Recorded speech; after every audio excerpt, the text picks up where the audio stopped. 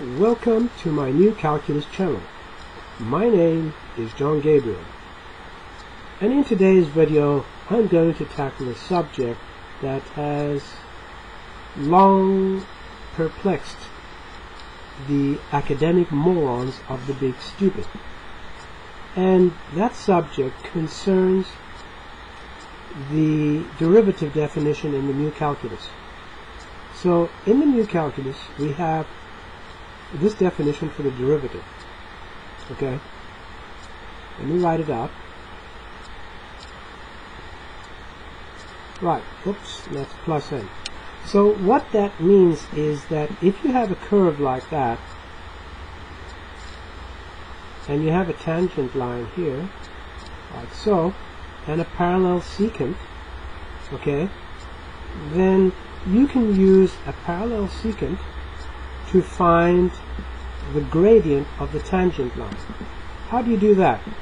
Well, if this is x and this distance is m and this distance is n, then these points here will respectively be x plus n, f of x plus n, and x minus m, and f of x minus m.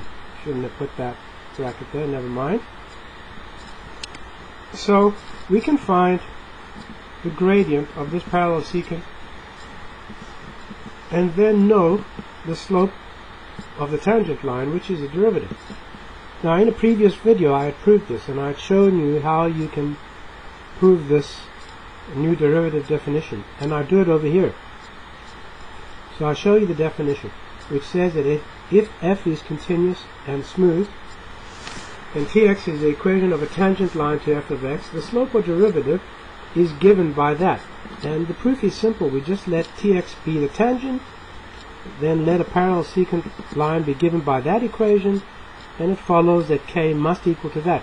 But the derivative is equal to the slope k of the tangent line, because that's its definition. Therefore, we have the definition in place, and so we know that that definition is correct. Then we can go ahead and use that definition. So say, for example, f of x is equal to x squared. We end up with f dash of x equal to 2x plus n minus m. So now I've had a lot of morons, for example, come and tell me that this can't be equal to 0.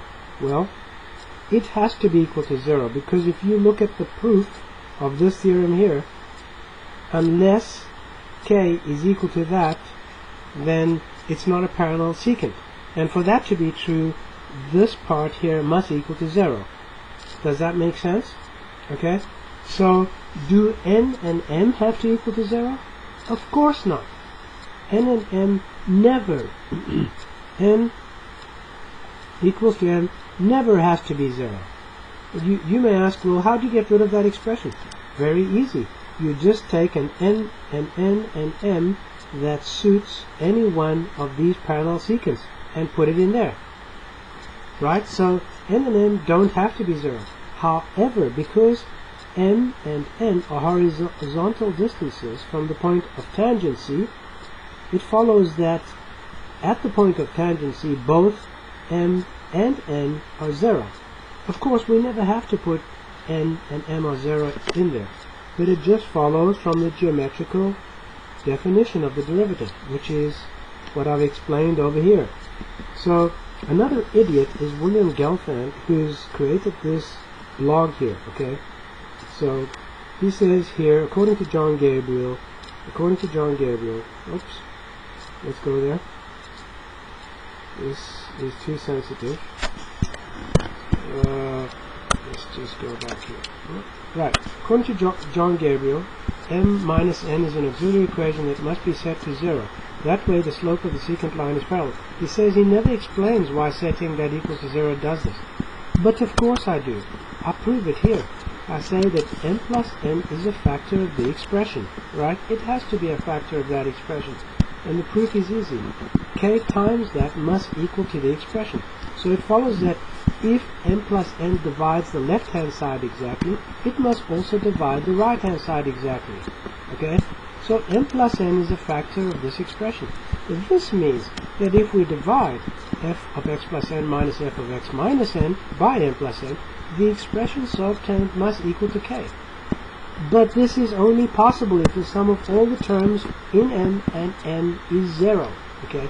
That means k, to be equal to this slope here, k, must be the situation that is given when qx of mn is equal to 0. Otherwise, k is not equal to f dash of x. It's as simple as that. And of course, by the definition, it's easy to see it too, because we have tx, a tangent line equation, and s of x, the parallel secant line equation. So, neither n nor m have to be 0. They can be 0 once you've simplified the difference quotient. What is the difference quotient? This. So once you've simplified this, m and n can be 0. They don't have to though, because all that has to be 0 is the sum of the terms in n and m. Now in space, time, and the universe, there are three really idiotic people who have constantly attacked me on this point of view. And these individuals here just never seem to get it, just like this idiot never seemed to get it, and all of them are math graduates. Then on psi.math, there are infinitely many morons, but the one really disturbing me the most is someone called Coneyberg. This individual simply can't grasp this concept. Now come on people, if you think that this definition is flawed, you need a new brain. In fact, stupid academics have been the bane of my existence. I've come across dumb people all the time, and I just have no more tolerance and no more patience for stupid people.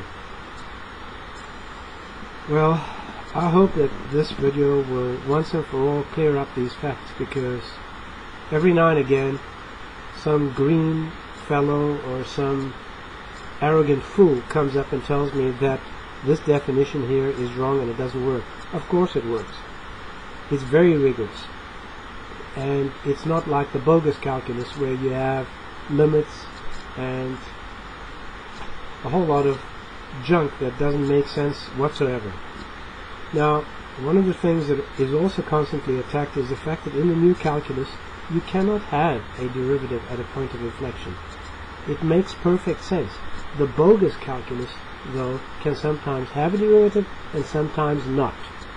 Well, that's what happens when you use ill-formed concepts. You end up with something called the flawed mainstream calculus, which is bogus.